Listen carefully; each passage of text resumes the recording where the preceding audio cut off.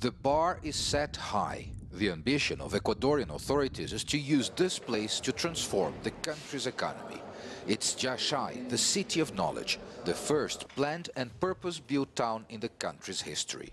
It's to house universities, technology entrepreneurs, to be a center for all kinds of advanced research, modeled after tech parks like Silicon Valley in the US and Shenzhen Park in China. The CEO of the public company building it says the idea is to transform Ecuador's economy from one reliant on the export of raw materials to one based on knowledge and innovation. We need to make a cluster of the best minds in Ecuador and bring from abroad all the best people that could help in the development of new technologies.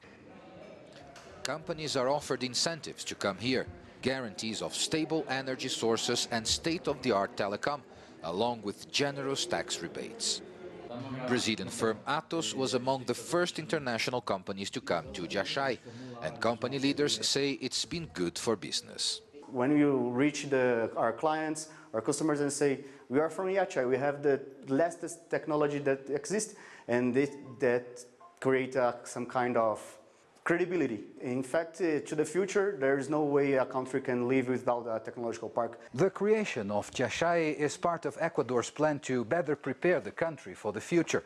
But those responsible for this project say that preserving and understanding the country's past and its traditions plays a critical role in its long-term success.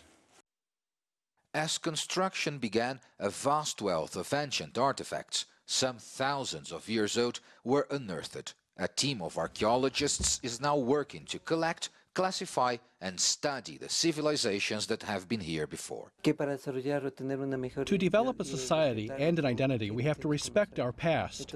Archaeology helps us to understand our roots and where we are coming from, and with this we can project our future and better understand where we can get to. Yachay is already up and running, but it's a work in progress that won't be fully complete for another 30 years. And hopes are that its impact will forever change the face of Ecuador. Paulo Cabral, CCTV, Urucuqui, Ecuador.